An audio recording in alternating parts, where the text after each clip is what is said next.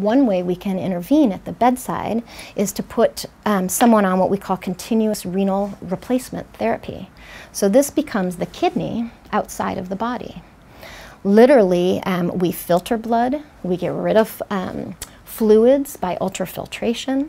We filter the blood using diffusion in a dialysate fluid. We have a filter here with a semi-permeable membrane in the middle of it.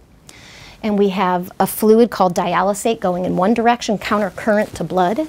So it creates a pressure gradient, a change in hydrostatic pressure. So we can start to have molecules move across the membrane, and we can filter them out that way. We can add something else. We use on a replacement filter here, and we call that convection.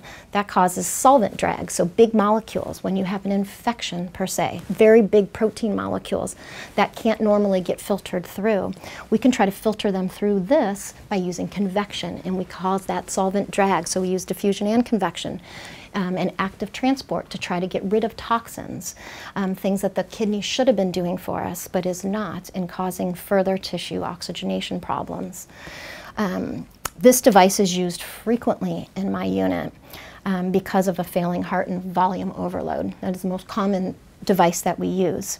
Another thing that happens, so as we see multiple organ dysfunction happen, the lungs fail, the kidneys fail, and then we start to see intra-abdominal hypertension because that fluid is seeping into everybody's tissue space rather than into their vascular space.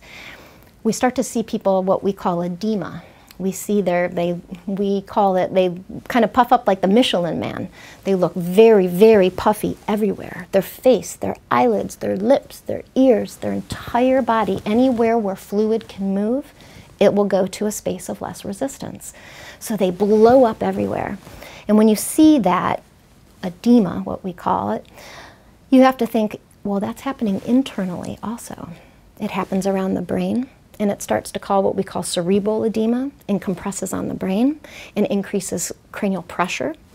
It does it in the gut, and it starts to compress down on all the organs in the belly and pushing up. And it worsens respiratory failure because you've got increased pressure in the abdomen, pushes up on the diaphragm, and then you can't breathe.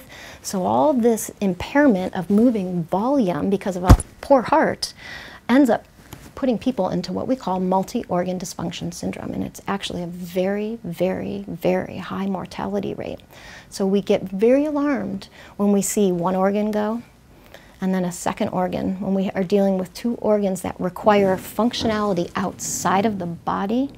With each technology, I can put something on to support a heart, I can put something on to support a lung, I could put something on to support the kidney, I can measure pressures in the brain, I can measure pressures in the belly, I can do a lot of things to see where we're at, but the more technology that I start to have on my patients, the worse prognostic value that they have.